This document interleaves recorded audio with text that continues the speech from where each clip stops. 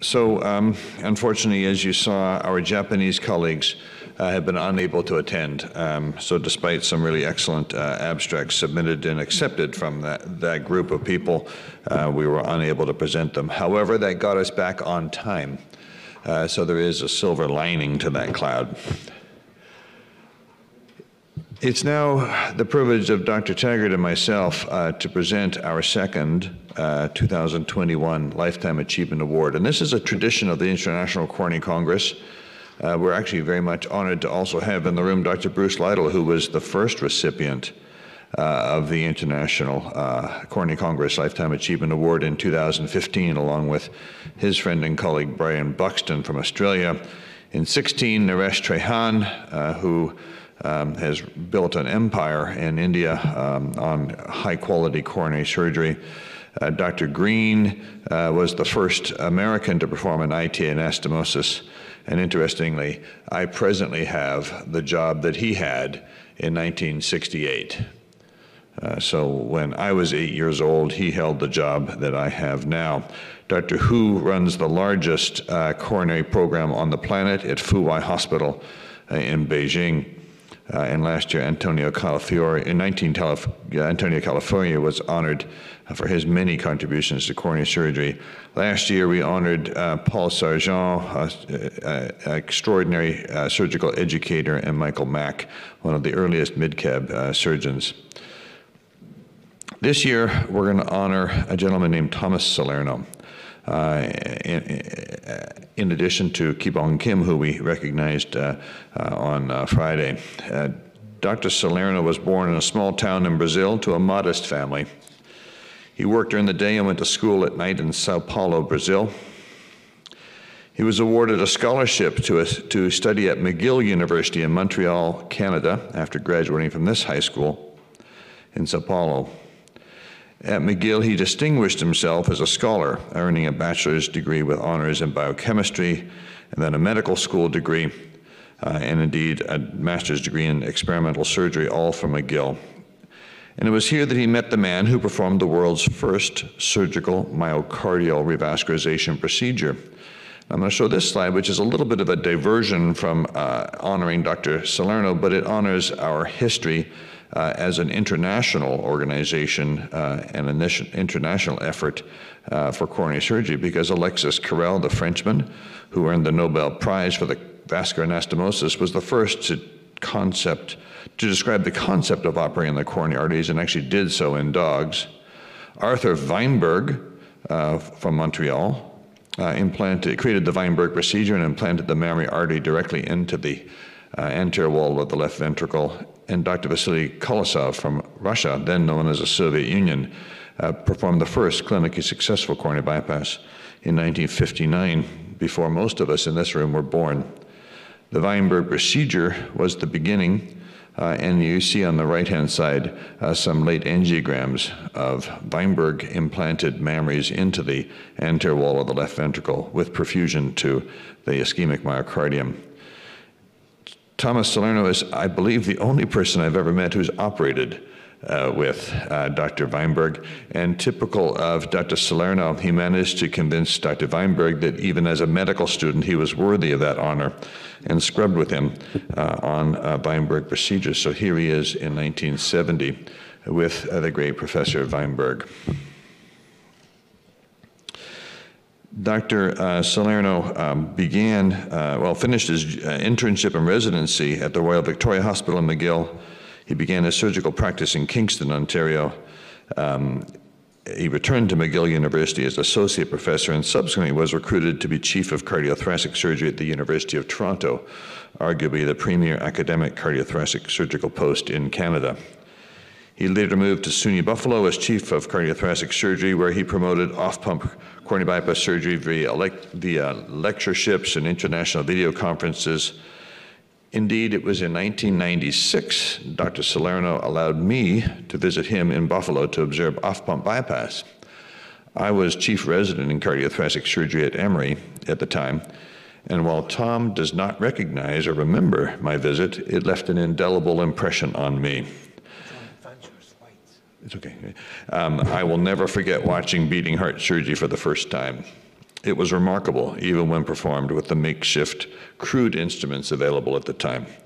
So I owe Dr. Salerno a personal debt of gratitude for his teaching and mentorship. Dr. Salerno then relocated to the University of Miami, where he is currently tenured professor in surgery and holds a position as chief emeritus. He has dedicated his life to academic surgery and has published more than 500 peer-reviewed papers with an exceptionally high H impact factor.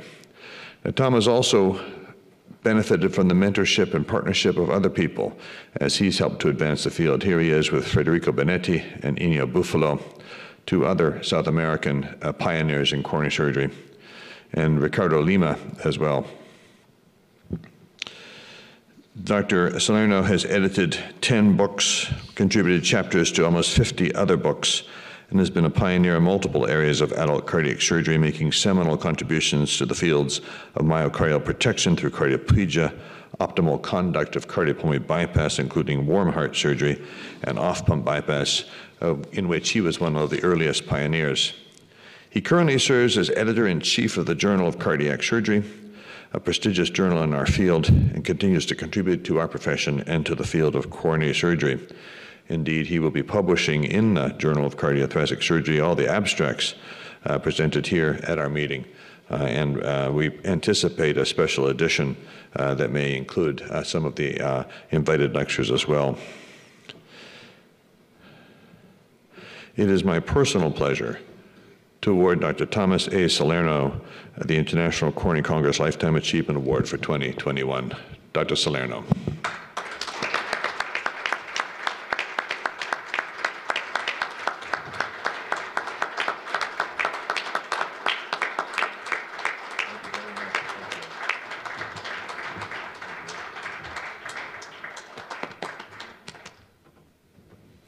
Can I say a few words? Sure, please do. I'm humbled by this introduction. I consider myself actually a messenger of the pioneers of the past, and you can see here in front of you pioneers of the future, some in the audience, most of you, and our leaders in the current field. I was sitting here thinking the specialty has changed tremendously from the days that I began. I'm going to tell a very short story about that. And it is my strong belief that every single cardiac surgeon practicing coronary artery disease should attend this meeting. I think the specialty has changed. I was sitting here thinking, how can a resident or a regular surgeon practicing today practice the state of cardiac surgery as we saw in this conference? Now, how do I advance the slides here? I push a button. So, yes. Yeah, that works. John simplified my presentation. I'm grateful to him, to David, and Mario. Those are all personal friends, and I owe them quite a bit in my career, and I have followed their careers. They already mentioned where I came from, for a very modest family. My father was a humble man with my mom. They're both passed. I went to school, as they mentioned, in the place. One of the aspects of this is I came to the United States to teach Peace Corps volunteers in Brattleboro, Vermont. And when I was there for 6 months, I decided I'm going to stay in this country. And I bought a pocketbook scholarship for foreigners, and all of them said no, except one, which made my love for New York with the Leopold Shep Foundation. They invited me for an interview. They said if I got in any school, they would give me the scholarship. I got into McGill. I come back. They said, the scholarship is for Americans. It's not for Brazilians. Well, the world fell apart because I couldn't afford to go to school. It occurred to me that I am American, but South American. So I got that scholarship from Leopold Shep Foundation to go to McGill, and they supported me throughout my medical school.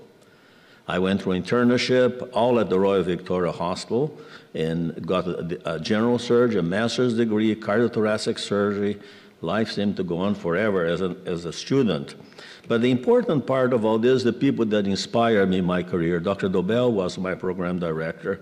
Weinberg was already mentioned, and I have the real punch of today's presentation here is my encounter with Weinberg, because I was a medical student, a second-year medical student, rotating through cardiac surgery, and the chief residents, Jonathan Meekins Jr., would not like to scrub with Dr. Weinberg because his operations take 18 hours.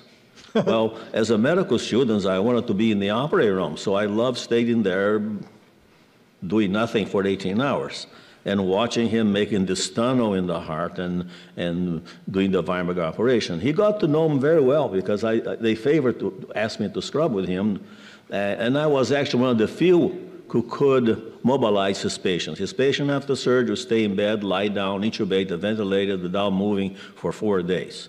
And to remove chest tube was a big production, and only he and I could do it at the end of my meetings with him.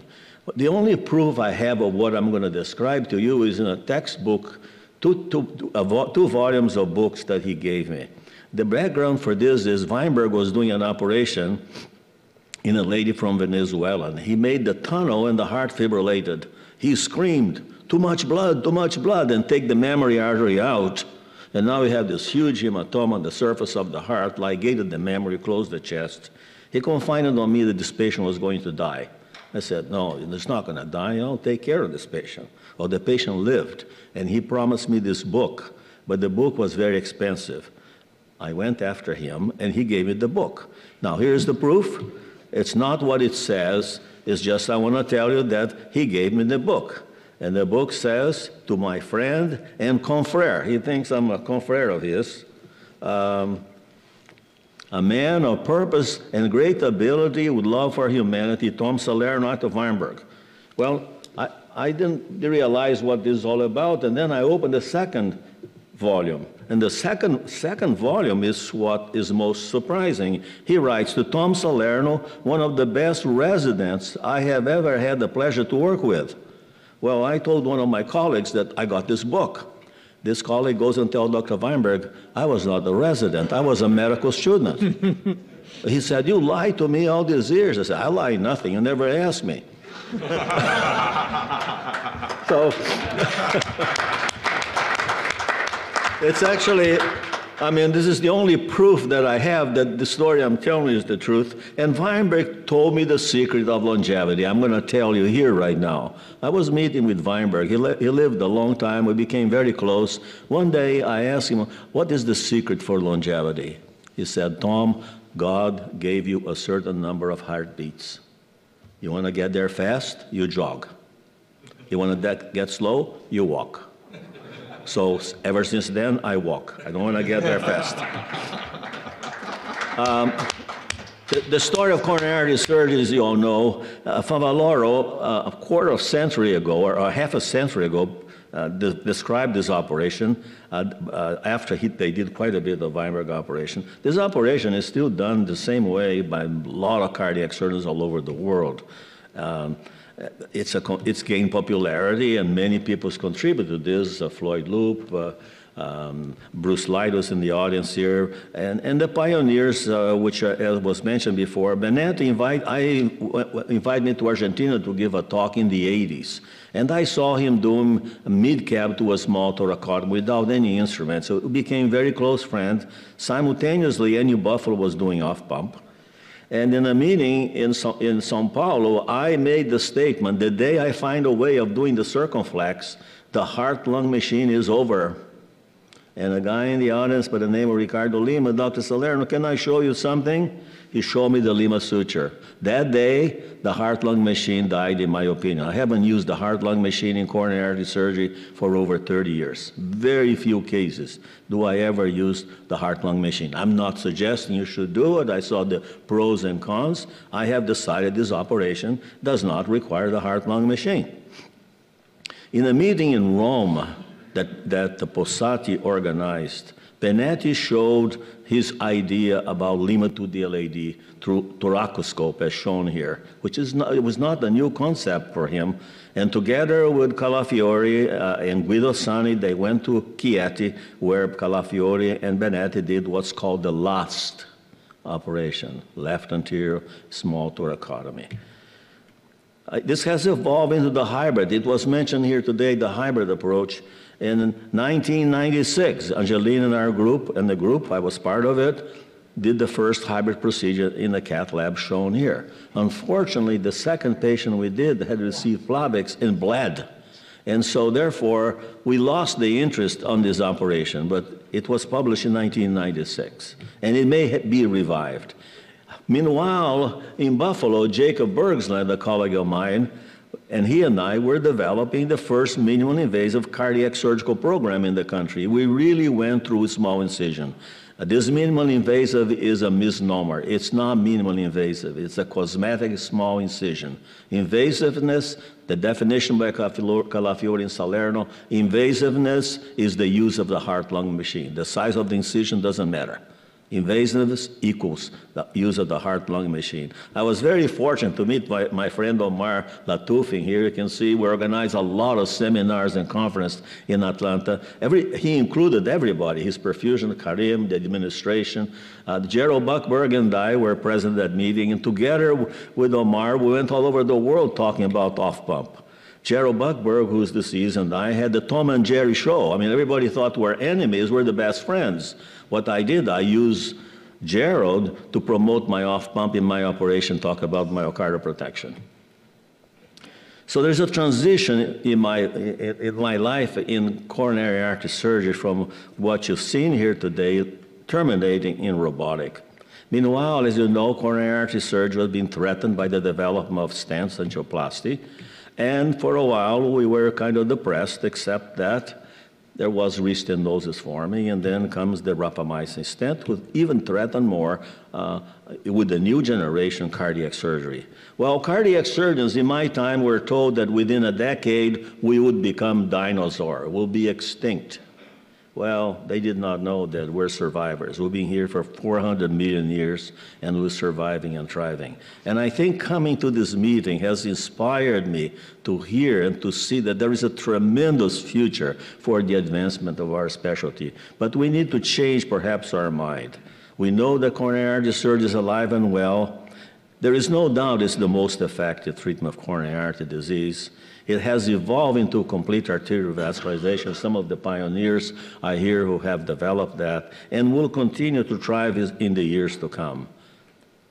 The surgery was presented by world leaders in this meeting, as I've seen here, with focus on super specialization. I'm beginning to think for a while, and I'm beginning to be a few believer now, that this procedure requires further training. If thoracic surgery requires additional surgery training, this is more difficult than thoracic surgery. And it's hard for me to believe that any average residency trainees or surgeon can do this operation without further training. One of the things that impressed me most here, if you don't measure flows during CABG, you do not know what you did. You need to measure flows. As a matter of fact, I shouldn't say this to you, as the editor of the journal, any papers that talk about flows, that did not measure flows during the operation but did follow up, I'm not interested, because the failure may be related to the grafts being occluded. We already saw about the robotic approach, Gianluca, Balcom, and others, and including my colleague here, Pushka. There is no doubt that the future is this. As a matter of fact, one of the meetings, one of the Saturday mornings coffee session that Gianluca organized, one surgeon says cardiac surgery is robotic surgery. Redo, valve, whatever is robotic surgery. I'm very fortunate to have a great family, my son, my daughter, the granddaughters, Tamara and Riley, and my wife who's present here. My wife has been with me for all these years, supported me through all these years, put up with a lot of idiosyncrasies in my part. She shares her life with me, and for this I'm eternally grateful. I'm very, very grateful for her to be here to witness this. Now I'm going to give you the final perspective where coronary artery surgery is. It will continue to evolve. I want to show this Think about this, what I'm going to show you has a 115-year history. Here we start with the first airplane, 1906. Who would ever think that would become this? Think about coronary surgery when it first started and what you just heard here. This machine flies almost over half the world with 400 people without stopping, and it goes supersonic. There is a history on the next one. I'm sorry, unfortunately, will not play. And now we're going to space, and the cardiac surgeon sitting in the console manipulating cabbage vessels, and someone is sitting in the console flying a helicopter in another planet. This occurred in 115 years. And I think as a group, and with the leading that we have in front of us here, we need to look at cardiac surgery in this manner. Where are we going to lead this specialty into the future? It is our responsibility to do that. So, having said all this and sitting here, I can tell you one thing that I regret. I wish I were born today to be part of this. Thank you very much.